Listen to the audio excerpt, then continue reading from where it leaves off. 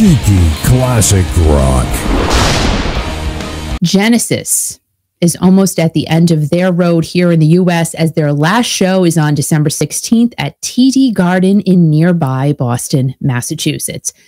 They head overseas to start in Germany on March 7th, and I am bringing Genesis up because I saw a post from Todd Sucherman, drummer for Styx, amazing drummer for Styx. And he recently saw Genesis in Chicago a couple of weeks ago, and he said that this show is a 10 out of 10 in all categories. My sentiment is that this band has meant anything to you over the years. Go and see this show. Go. Get on a plane, get a hotel if you have to, like I did, meaning Todd, but go.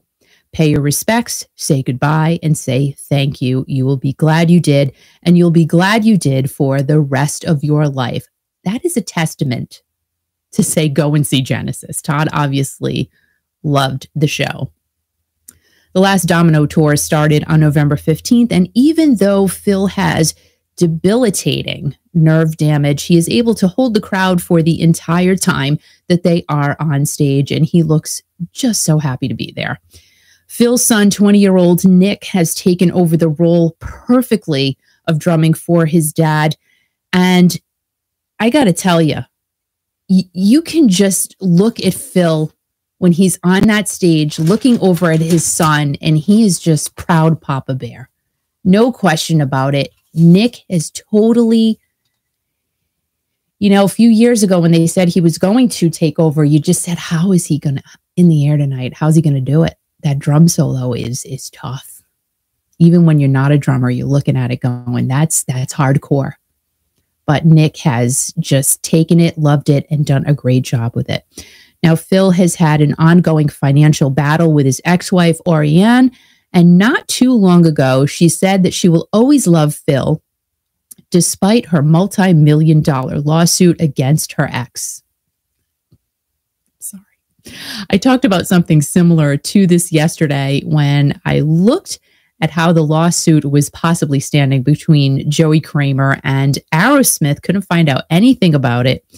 He sued his brothers / bandmates, then went back and performed with them in Vegas. With the lawsuit still going on, and Orianne has said some not very nice things about her ex-husband, Phil. She's suing him, but she said she's still insisting on staying in his life. It has to be weird. I'm not going to lie to you. It just has to be. I'm sure she's not at the Thanksgiving table. I'm just thinking that's just not happening. Orianne and Phil do have 2 children together, but it just can't be comfy cozy. Like, hey, I'm coming over on Sunday, Phil. Just going to hang out with you by the pool. No, I wouldn't want that. No, Phil will say, get out, get out. Just like, get out. Get out. Here's some money and go away. Giving her a lot of money. Genesis still has several dates upcoming in the U.S. Go and see them, like Todd Sucherman says. Go.